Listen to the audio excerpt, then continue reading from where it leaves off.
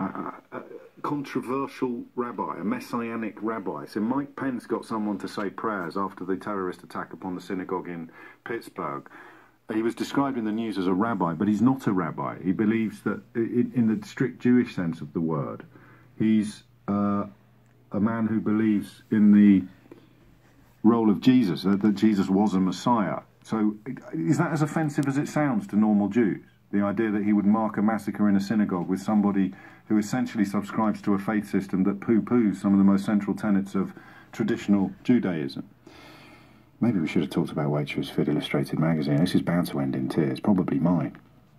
But before that, here's the question, all right? The new president of Brazil, this Bolsonaro character, is utterly vile. I mean, beyond vile. He's even viler than Donald Trump, because he says things that we all suspect Donald necessarily thinking about pulling an alarm. No. You're just trying to defend yourself. And how common is this amongst your colleagues, Sharon, when you talk to other nursing staff? What sort of stories do they tell you?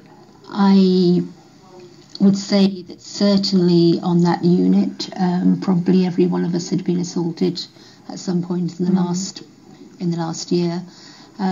It's very, very high prevalence, and the trouble is the more minor assaults aren't pursued, they're sort of seen as normalised and seen as part of the job, which they aren't. It's not okay to get hurt at work. No, of course not. Do you think there will be a time when...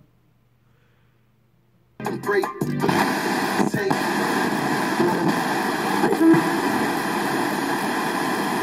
you and Village will be, your father gave me a very, very expensive...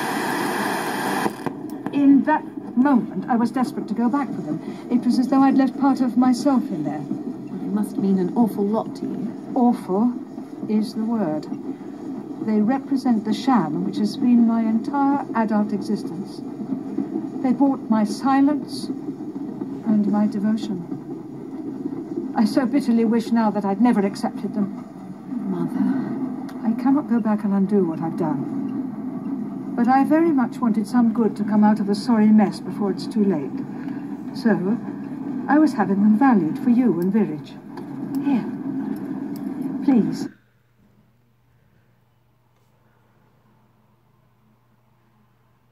Got a prosecution as my assailant didn't have mental capacity.